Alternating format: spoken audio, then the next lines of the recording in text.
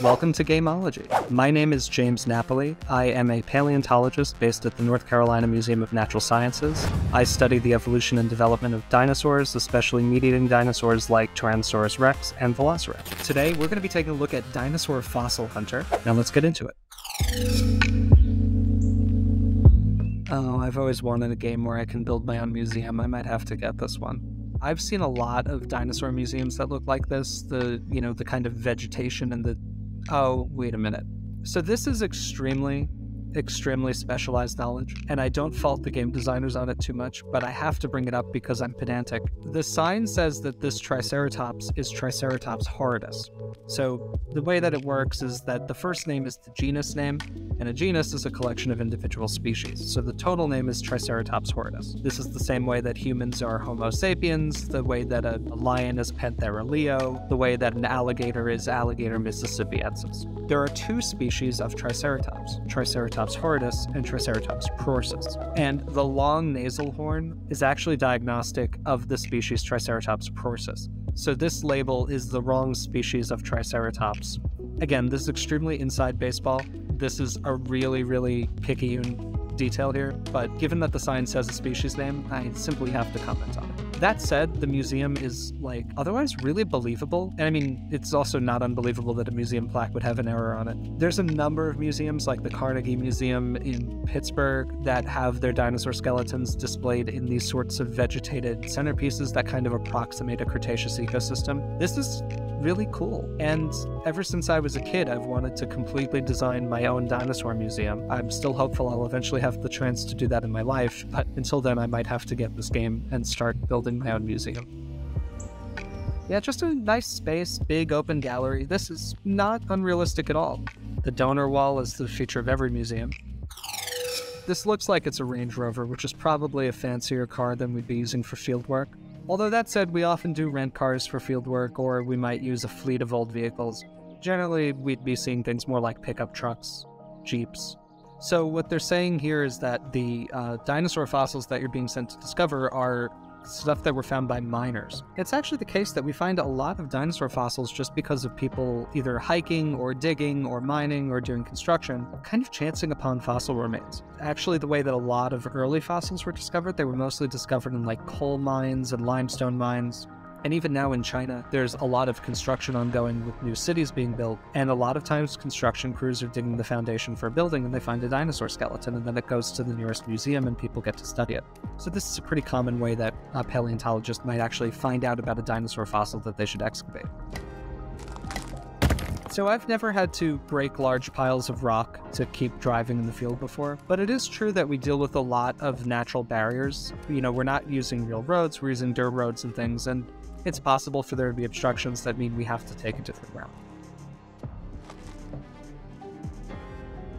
So this is something that we would not really do because the two ways we'd find a fossil, neither of them would involve using an iPad on a mounted thing to try to locate the bones. Usually we just prospect and we, essentially walk around in the desert until we find remains and dig in the area where we're finding fossils. But if it's a construction site where fossils were found, then the people who did the construction would just tell us where they are and we could dig. This is clearly something for gameplay to make it a little bit more engaging, but it's not something that's strictly realistic.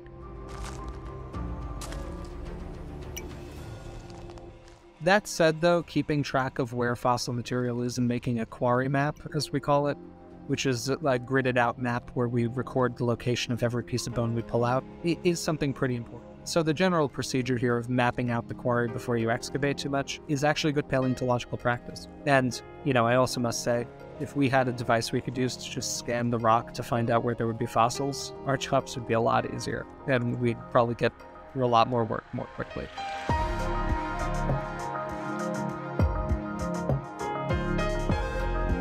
So now they've mapped out the quarry, there's red flags everywhere.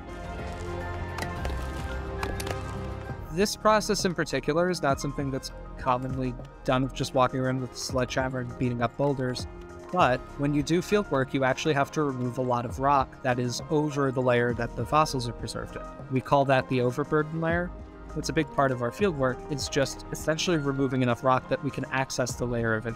And so this isn't exactly how overburden removal works, but it seems to be kind of right in spirit.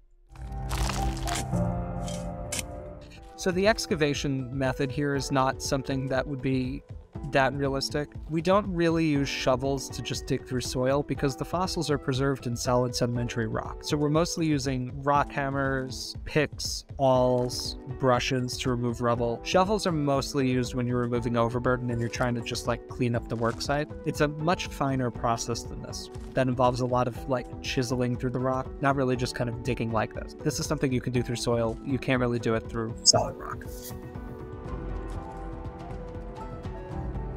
So no tool like this, as far as I know, exists that would just tell you if a nodule of rock has bone in it.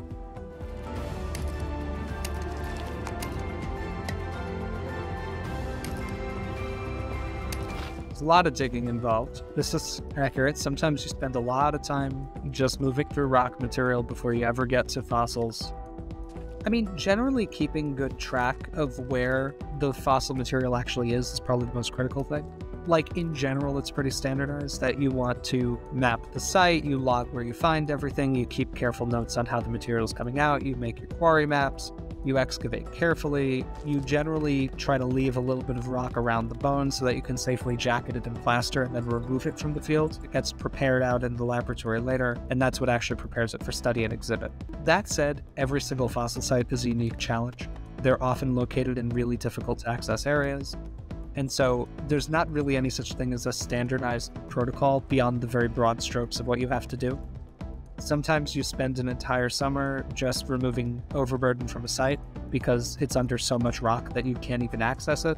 Sometimes the material that the fossils are in is really easily broken down and the fossils kind of just pop out. Sometimes you need to use jackhammers and rock saws to remove huge chunks of the cliffside for preparation in the lab later because the bone is either so dense or the rock is so hard that you can't really work it with hand tools. What they're just showing here is a really good part of the fossil hunting process. They are using a plaster jacket to protect the fossil for transport. So the first thing you really need to do as you discover the fossils is you need to put a lot of fixative in. You essentially glue them back together because fossils are so delicate in the field. And so that hard plaster jacket will redirect any stresses or forces that come in contact with the jacket and mean that if it knocks against something or if there's a bump in the road or if it gets tossed around during shipping, it's less likely to damage the fossil.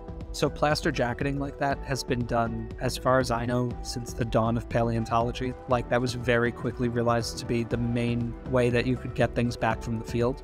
Modern technology has not changed this process very much, except that we can use GPS to locate things, and we can use jackhammers and rock saws to get through tough material. In the past, they mostly used dynamite. I have the suspicion that a lot of good fossils were destroyed because people were essentially dynamiting entire hillsides and waiting for fossils to pop out. We only really started to find very small dinosaurs and baby dinosaurs in the fossil record when we started excavating much more carefully, so that we're not destroying most of the material by blowing up the entire hill looking for fossils.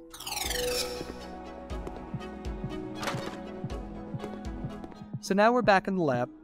We have fossil material that hasn't been identified yet because it hasn't been prepared. So you can see we're moving a plaster jacket out of the crate, and then we're using this rotary tool to cut through the plaster jacket. And this is one of those first steps you have to take back in the laboratory. We call this opening the jacket or cracking the jacket. It's always a really exciting time because sometimes you find things that are unexpected in there. It's kind of like being a kid on Christmas morning when you're waiting with the preparatory staff while they do this. Fossil preparators are like some of the most important people in paleontology. They do all of this fine work for fossil preparation and conservation, which includes everything from opening the jackets to removing the fossils from the rock, which is what we're seeing here, to building specialized housings for them to keep them safe in the collections for the rest of time. It's really, really important.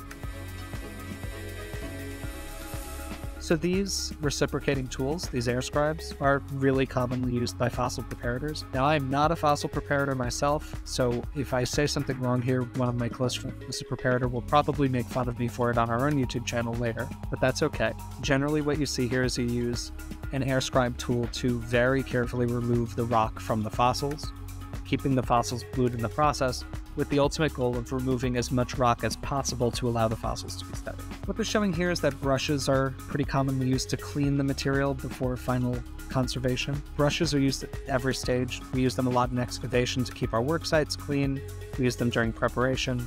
Just a really important tool. Nothing too glamorous or fancy, just simple paintbrush can do a lot. What the game doesn't show for pretty justifiable reasons, is that sometimes you actually do want to leave rock associated with the fossils to either hold them together or to hold articulated remains in association with each other. So if you have an entire limb that's articulated, you might actually leave part of the rock there so that they can stay articulated. It depends on the goals for each individual specimen, whether they're supposed to be displayed or just used for research, and their structural integrity, right? There are some fossils you can't remove from the rock at all. They're just too delicate. Prep labs are often a good place for people to volunteer to learn paleontology and to start to get experience in the field. And so there's often a huge number of volunteers who pass through a prep lab.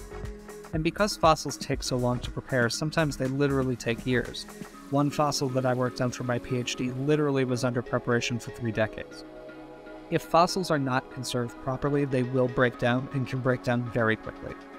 So it is critical for fossils to be housed in reputable museum collections with preparators on staff who are educated and knowledgeable about how to keep fossils preserved so that they can always be studied and exhibited. Now, assembling the skeleton like this is something that would not be done at this stage. That's generally only done if you decide to put it on exhibit. When you're putting a fossil on exhibit, you have to make a really difficult call, which is, are you going to exhibit the real material or are you going to exhibit casts? Casts are exact replicas of the fossil material. They're lighter and less delicate, so they're really good for display because you can put them in all sorts of dramatic poses and you don't have to worry about the real fossil being damaged by visitors or disasters in the halls or anything like that. The difficulty is that, people go to museums to want to see the real thing. They don't want to see a plastic model of it, even if that's an exact replica. And so a lot of museums try to strike a balance of how much they can exhibit real material without putting it at risk or making it inaccessible to researchers like me, and how much they exhibit casts so that they can show really, really cool fossil mounts and keep the real material housed somewhere else. This is an area where the preparation process is going to be a lot more involved. Animal skulls are made of dozens of different bones that have very complex joints with each other. It's rare to find skulls, and it's especially rare to find articulated skulls. So it's very possible that this would involve a lot more reconstructive work. It would be a cool thing to add to the game, almost as a difficulty setting, if the fossils could be broken and need to be put back together properly by the preparator before they could be exhibited. That's a pretty common thing that they have to do here. But now that the fossil mount is complete, they've got the Ornithomimus skeleton and they're building an exhibit. And, building an exhibit is something that I am really excited to get to do at some point in my career. I haven't gotten to yet. And I've certainly talked with a lot of people who do design exhibits, and there's so many considerations that have to go into it. So, for instance, we now know that grass had evolved by the time that dinosaurs like Ornithomimus lived, but grass wouldn't have been the main ground covering their ecosystem. This wasn't a grassy world like we have today. So showing a grass base to this exhibit here is actually something that's not really that accurate.